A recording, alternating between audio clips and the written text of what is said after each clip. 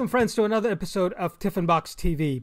I speak with industry leaders who make it a habit of inspiring others, bridging craft and commerce to help you create a sustainable and creative business. Today's guest is most definitely one you should sit up and pay attention to. Patrick Moreau is quite literally obsessed with story. He believes that story is unparalleled in its ability to bring people together. And so he spends his days telling stories through his filmmaking company called Still Motion. You may have heard of it. And he helps others really being empowered through the storytelling process through a product he calls Muse. We're going to talk about Muse and Still Motion in a little bit, but I want you to understand that things are changing quickly in this business. Whether you're a photographer or a videographer, if you aren't paying attention, there's a lot more video now out there. And it's not a simple matter of just picking up a video camera and going out and shooting stuff and putting it up on video on YouTube. You've got to be able to tell stories, and Patrick is like the guy to tell us how to do it. Patrick, welcome to the show, man. Thank you. Thank you for such a warm introduction as well. That's very kind of you. Well, I have to tell you, I had some help. Your your crew is incredible. I love working with your crew. So please give my best to the folks back home. Tell us a little bit about yourselves, Patrick, because one of the things I love to know is get to know you as a person. How did you get your start in this whole crazy business? What did you do to become who you are? Well, we certainly can't cover everything that I've done to become who I am. Not everything, but how did you get your start? I'm still trying to figure that shit out. Yeah. But I can say that, a lot of this started in, I normally start there. Let me start somewhere else. You know what? When I was like 17, I had a real job. I had one real job, and it was like in a factory making cans. I don't even know what the stuff was, but you take a can from one side, you put it on a machine, you put it on the other side, and it was like really loud. You couldn't even have music, right? And I would go there and basically try and like beat the quota that I had done the day before.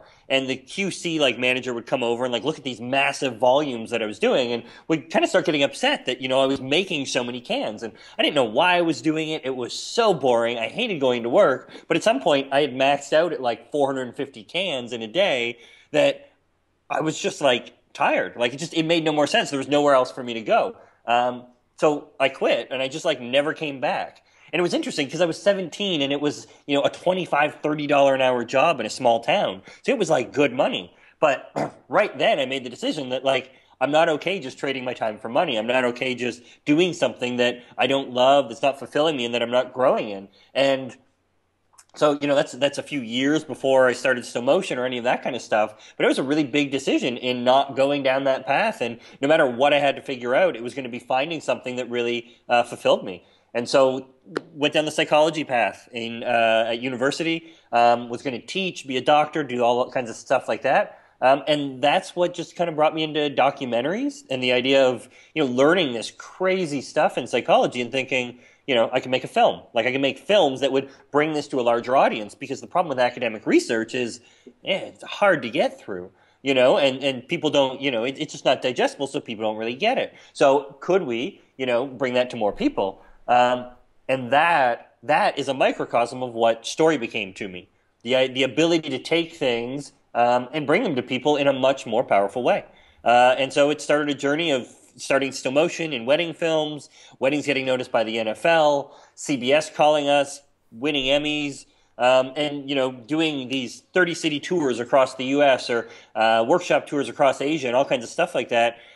Constantly sharing what we were learning, because it was this crazy journey. And again, we came from psychology. It was all about perspective and people and connections. Right. And that led us to Muse, which is our storytelling process, which was really just answering the question, what is the biggest thing we can actually do?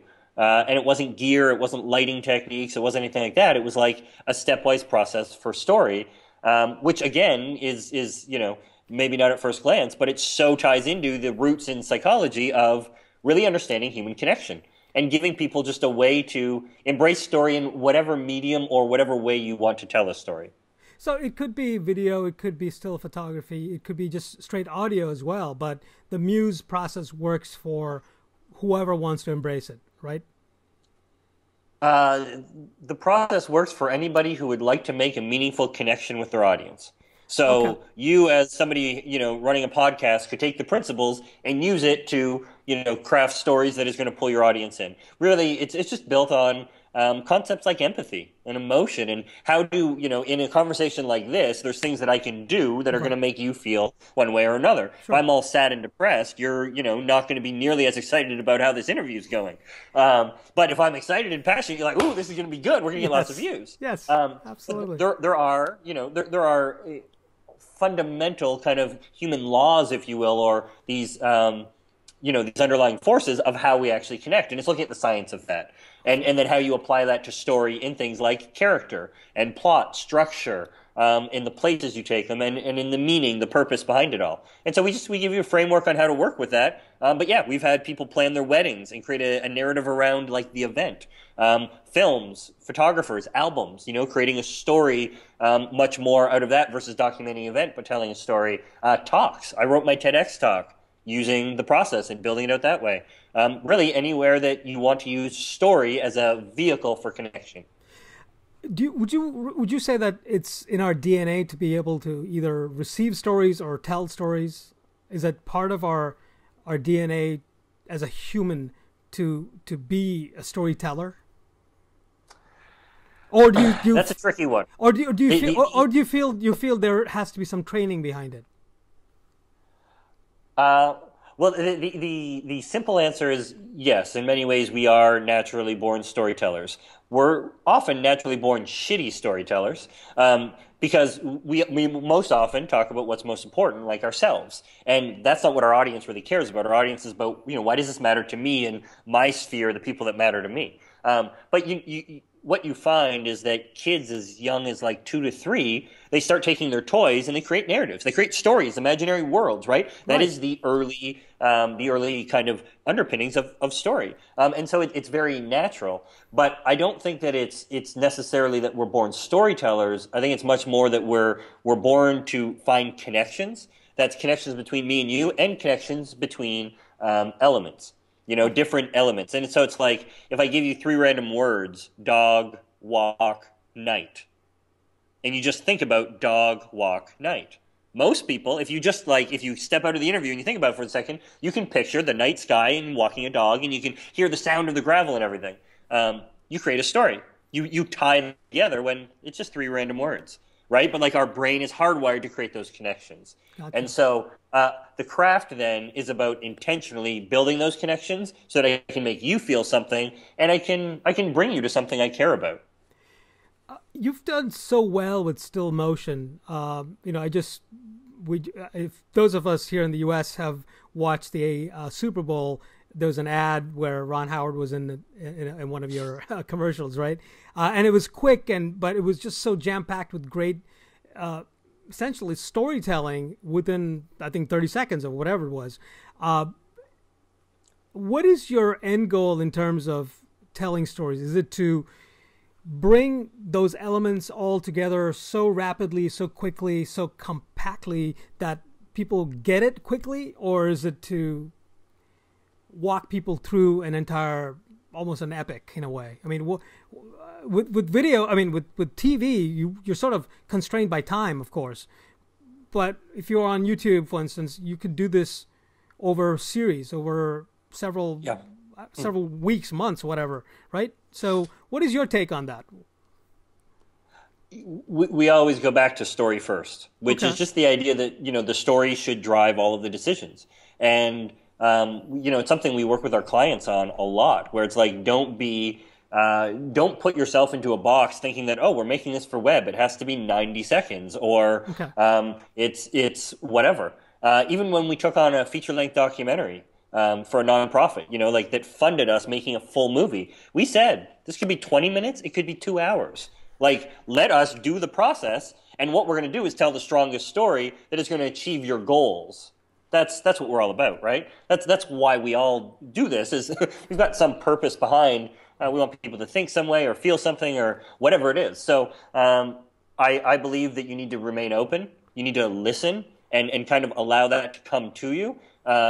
The worst thing you can do is not respect your audience well enough to value their time and include fluff because it had to be 5 minutes and I only had 3 minutes of story. Or I'm not actually going to give you the full, breadth so that you can really get it and have that emotional experience because I had to fit it into 30 seconds. So I would say that, I really subscribe to removing the container. And we do stuff from 60 to 90 seconds all the way up to films that are 60 to 90 minutes. And we're wrestling with that right now on our own web series as we're getting episodes come out at 11, 12 minutes. And we keep having to go like, forget the rules. Like if that's what the story is, Right. We'll find a way to connect people to the content as opposed to trying to fit it into a container. Great answer. As I introduced you, I sort of placed a warning out, I guess, announced a warning to my fellow photographers that things are going to video. A lot of photographers are moving to video, yet you still need to be a storyteller. What advice would you give a solopreneur, somebody who doesn't have a production team of 15, 20 people to work with, but is one or two-person sort of studio, to be able to make these really well-crafted storytelling videos for their clients? What would you tell them? Well, I think first, one of the important things to realize is that it's not necessarily a shift from photo to video. What that is in a much deeper level is a shift to stronger storytelling. And that's not about a debate over photo versus video or the merits of anything. Yeah. Both crafts have a lot of merits. Oh, absolutely. But the reality is that video is just a multisensory medium. And when you can see and you can hear, you have so much more levels and you've got moving images, right? And it's why you can, look at the revenue that, some blockbusters and films can make, the draw you can pull in when you have a story that really is an emotional experience. So I say that because I think the important thing to remember is that storytelling is at the core of it. And it's a buzzword and people are going to throw that around and use it in so many different ways. But you can also use it as a way of releasing yourself from feeling like you need to have a lot of gear and it needs to be perfect or it needs to be anything like that. Because when you can tell a real, honest story that is unique and original to the people you're working with, if we're in the wedding sphere, to the couple we're working with, that will transcend all of the gear, for sure. So it doesn't, it's so easy to get drawn into, the red epics and the drones and all of that kind of crap. But what it really comes down to is who are these people? What makes them different? What do they really want? What are they afraid of? Like, how do we embrace their humanity and their originality and say something about them? And if you do that on your iPhone, you will make people feel something way more than, 3 minutes of the most beautiful drone shots of, that are devoid of personality and don't have real people in them. So I really advocate for letting the gear get out of the way. So that means starting simple. A camera like a C100 is tops for us, just because you can run audio into it and it's got wide dynamic range and you can do so much with it. Or if you're, in both mediums, using the Sony and the Canon DSLRs, whichever one is most comfortable for you, but putting, again, the story first. What allows you to move quickly and stay in front of things versus worrying about the codecs and all of those other things.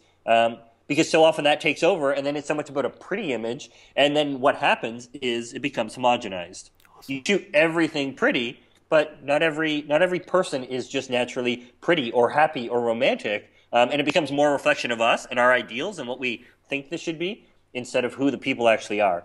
And I think that's a disservice to them and to your craft. You're not really saying anything original. So start small, start with basic gear that allows you to be comfortable. Don't worry about going crazy technical. Things like clean audio are always important just in allowing the viewer to connect to your story. Sure. But you don't have to have a lot of crew or a lot of gear to really focus on like knowing somebody and saying something about them in a strong way. Wow, that's great. Wonderful answer. Let's jump right into Muse storytelling. It's something that you've started as a way to essentially teach people how to do this on their own. You lead them through an entire process, of course. So talk to us a little about Muse storytelling for my audience. Yeah. Well, I think, we really start with the idea of what is story and why does it matter. right? And story is literally the retelling of events, and me sharing an experience as a way of you being able to come to your own conclusions and connect more deeply versus the contrast is often facts and figures. You need to buy this product. You need to do this. Look at the price point, that kind of thing, right? Story is instead going, ooh, look what I did. And then you can kind of go, ooh, maybe I should check that out. So it really is the craft of creating stories. And if you were going to learn something like baking, you wanted to be a master chef, you'd probably have to go out and learn the different food groups, different ingredients, and how those like combine and work together on, the palate and how they, the human body reacts to them. So we approach this the same way, looking at story and going, there are 4 foundational ingredients or elements, which we call the 4 pillars of story: people, places, purpose, and plot. And so what we do is we just work through and we show you the role of each one of those. People, as an example, are all about emotional connection. Purpose is about giving your viewer meaning. It's about being remembered. And then we give you a tool, an objective metric for building that out in your story. So every time you take on a story, you slice it into those 4 ingredients, and then you stepwise develop your characters, what makes them a strong character, the places, the locations you're taking your viewer, the plot, the structure, the elements that are included, the order in which you're including them, and then the purpose, what the story says. And we'll just help you work through that in a very objective, stepwise way, which can make you much more intentional, because now you know why your decision matters. If you're filming this or including this or that, and it really is an empowering thing to make the decision with intent instead of just what a lot of us do, what I did for years. You just randomly put it together and try and find it. Right. I'm going to shoot everything, and I'm going to just pull it together and then put it out there and go, I hope it works. Right. So you've created a system essentially, right? Process, a methodology. A process. Okay, awesome. Yep. And it's worked for still motion, and this is something that you would prescribe for anybody who's starting out, trying to be a video storyteller or just a any storyteller really, to use these 4 pillars in their storytelling process. Am I right? Yeah, it's helped Still Motion win Emmys. It's been presented at the United Nations to global business leaders. We trained a group of senior creative directors at Apple. It's taught in a handful of colleges and universities as their official filmmaking curriculum. So it's definitely, and I say that because there's a lot of online education out there, and you have to be careful who you trust and what you trust. And education there's a lot of responsibility with that. And so I think there's a lot to say for the credibility that of the people that are using and using the process. And so absolutely, it's an online platform with downloadable worksheets and exercises you can try, and we have software that actually helps you build your stories as well. But it's really just about learning the ideas more than anything else. Learning what story really means, and then getting a framework for being able to work through it from A to Z as you build out your story. And this is really the one thing that's important to note is this is before you show up. The idea is that you're building your story before you show up for the interview today, or before I show up to the couple's wedding or the interview. It's all about that pre-production, the idea that, a remarkable story is written well before the cameras roll. You're building the story in advance through your research, through your listening, through the questions you're asking. And so we help you do that in a very strong way. Awesome. And now you have storytelling for documentary people, for commercial folks, for folks who are doing weddings, and then you also have 2 other things: storytelling masterclass and what's called remarkable interviews, which is a course that I'm actually a part of. Tell us a little bit more about perhaps the storytelling masterclass. Is that something that you'd recommend for photographers to get into? What you realize with online learning is that most people don't finish. And I'm sure there's a lot of people out there who, are listening to this and they've signed up for all kinds of things, whether it's a free email, downloadable ebook, and you just don't finish it. And so the idea with the masterclass is that there's accountability and that it's based on action. So that means that everybody in the masterclass is actually going to create their own passion project, a film. Oh, wow. And they're going to find it, develop it, and deliver it inside of the masterclass with a community of filmmakers across the world that are supporting them in that. So you have a team of people that just give you feedback. You have a mentorship advisor that actually works with you every week. And it's broken down into small steps over 14 weeks. So it's not this crazy thing where, we have full-time jobs with everyone else. But in actually executing on something that you care about, you get reconnected to the reason why you do this. You can grow. You can like put yourself out there. You don't have to play it safe. And it's where the holes appear. It's where the gaps appear. When I try and take a concept I've learned about and actually put it into practice, I go, oh, wait, I don't quite get how this applies here, or I'm missing something. And that's where deeper learning happens, because then you figure it out. You ask questions, you work through that. Right. So it's really about learning by doing, and us helping you craft something which we believe will be the strongest story you've ever told up till now. You know, like that's the goal we're setting for all of our participants is we're going to work together to tell the strongest story you've ever told. Wow. Sounds fascinating, and I'm sure, given your track record and your love and passion for storytelling, I mean, I can tell from just speaking with you, this is like the thing to do, not because, it brings you all kinds of, awards or rewards, but it's deep inside of you. This is very important for you. Lastly, last question to you. Why is storytelling important to you personally? Why is it important to me? Yes. Because I think that the reality is that there's a lot of things that I care about that if you just try and tell people about them, they often don't care.